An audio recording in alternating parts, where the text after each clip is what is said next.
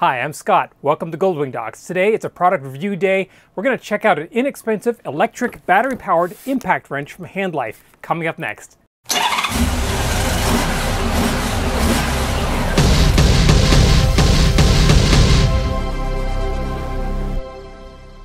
So I get a lot of product review video requests from various manufacturers. Most of the time I say no because they have nothing, little or nothing to do with anything motorcycle. This one I saw, actually, I think I'll say yes to this because it's an electric brushless cordless impact wrench. Now these are quite expensive normally, but this one's relatively inexpensive. I'll put an Amazon link down below. So let's open this up, have a look and see how it works, how well it works, and whether we can recommend it or not. Okay, I will admit I'm a little bit selfish about this one. I have had an impact wrench for many years. However, mine is an air tool. So, it's extremely powerful, but anytime I want to use it, I have to make sure I've got my compressor running, which is really loud. I have to wait for it to pump up. And then if you're using it a lot, then you might draw down the compressor and then you got to wait for it to charge back up again. I've been meaning to get myself a decent electric impact wrench for a long time. These used to be junk, I will tell you right now. However, with the advent of high current lithium ion batteries, these are actually quite powerful now. So let's have a look and see what we got.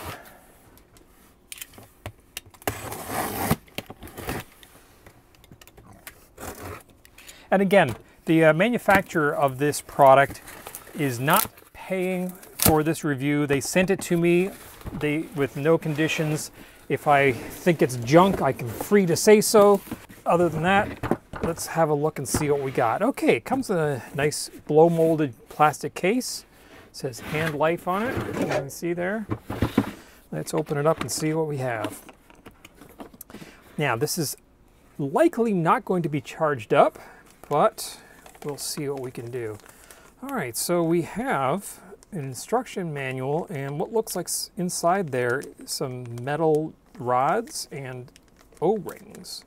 All right, so this may be a little more involved than just unpacking and going. Okay, so here's the charger.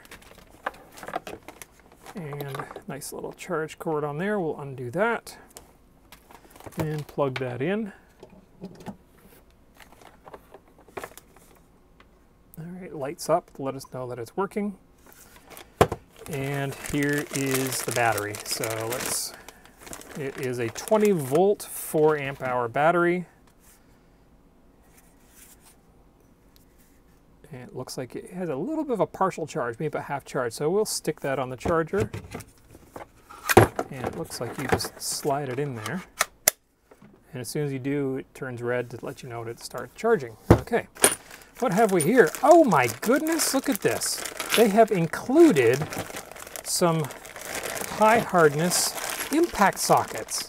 That is a really nice feature. Look at that. And these are definitely impact sockets. You can tell by the high quality steel. You don't want to use regular sockets because they are brittle. They're strong, but they're brittle and they will fracture if you try to use an impact wrench on them. So nice that they included, let's see, a 23 millimeter, 21, 17, hopefully a 19. Yeah, so a 19 and 21, that's going to cover you for most cars that you're ever going to come across. Most car lug nuts are going to be those two sizes. You might come across a 23 once in a while. I don't know that I have ever encountered a 17. So let's have a look at the wrench itself. It's actually quite beefy. Well, that's nice. Okay, so standard on and off. That's pretty much every torque wrench has the same thing. If you push this side in, it's tightened. If you push this side in, it's loosened. And then a trigger to pull it. We have a 1/2 inch drive on the outside. Looks like we can actually check the value of the battery by pushing this button. So let's take the battery off the charger and see what happens. And there's obviously a lock or something. Oh, there it is right there. So you got to depress that, slide it off, and then we will stick that onto the impact wrench. Okay, so we push this, what happens? Nothing. Oh, it lights up. So I'm not quite sure what that button there is supposed to do. It looks like a power button, but I'm not seeing. Oh, okay, so that's what it does. It would be nice if I read the instructions, but hey, I'm trying to figure this out as we go. So you can adjust the power settings of this by pushing this button. So here it's the lowest impact setting, here it's medium, and here it's the highest. And when you press the trigger, it lights up here to show you the battery state, which shows two bars. It also has a nice little flashlight in there, which is a nice feature if you're working in the dark. As soon as you press the trigger, it lights up. All right, well that seems to work very well. So I'm going to pause this for a moment, and I'm going to have a look at this instruction manual and see if I can figure out what these extra little bits here are for. 12 seconds later. Okay, so I futzed around with this for a little bit trying to figure out what these extra parts were for. It's not mentioned anywhere in the manual. In fact, the manual is very, very brief and doesn't say much more than how to put the battery on and off.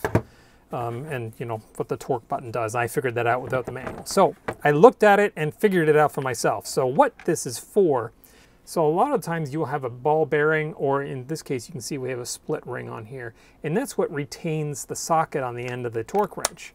And you can see it snaps on and off. Now let's say you were going to be putting this somewhere where you didn't want this to actually come off. You want it to be a permanent part. You want to be able to yank it off, and especially if this gets yanked onto a lug nut that has corrosion, you can end up with the socket jammed on the lug nut, and you pull the torque wrench off and it just comes off, and now the socket's jammed into the lug nut. So let's put this 19 millimeter on here, and you can notice it has a hole in there.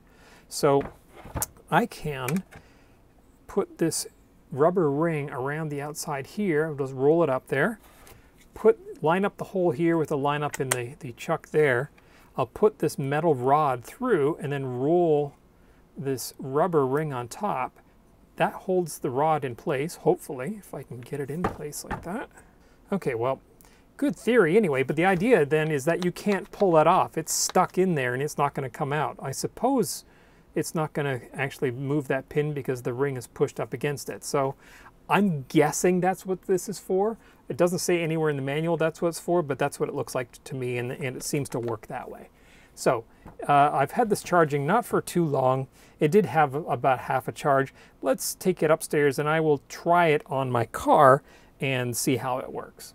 So we're having a look at my car here. The first thing I notice, here's the 19-inch socket that it came with, and it's really tough to get it on. In fact, I can't get it on much more than that, really. Now, these lug nuts have expanded a little bit, so they are snug to begin with, but there's just, I mean, I really can't get that on there. As opposed to the socket, this is the socket I have that I use with my air impact wrench, and you can see it fits right on there. So these sockets seem to be very, very snug. Maybe that'll change with a little bit of use, but I don't know for sure. Now I've put my impact socket from my air wrench on here, and we'll fit it over there, set it to go off, and see what happens. Oh yeah, no problem at all. It just whips that right off there, and let's tighten it back up. Yeah, and as you can see, it tried to pull that socket off there, but I managed to get it out. All right, so this has so much power. This works great. So I have no qualms about this at all. That was this lug nut was 100 foot-pounds of torque because I torqued it myself, and this wrench knocked it off there like it was nothing. So this thing is tons of power, and that was with half a battery. Let's see what it says on there. Yep, definitely half a battery, and I used a little bit of battery up doing that, but wow, that thing just whipped that thing right off there without even breathing hard. Pretty impressive. Okay, so now we're talking about this impact wrench. What does this have anything to do with a motorcycle? Well, believe it or not, I have used impact wrenches on motorcycles many, many times. Okay, on the 1800, yes, you have lug nuts, and this is perfect for putting them on and removing them. However, whenever you have a really stuck fastener, an impact wrench is a perfect thing to back that off. If you have a fastener that's rusted in place, or it's seized, or otherwise you can't get it off, or maybe you don't have enough room to get your ratchet in there, if you can just maneuver this in here, get it on that fastener and just back it out, it saves so much time and effort. I should mention that you should never really tighten things on with a impact wrench, especially lug nuts.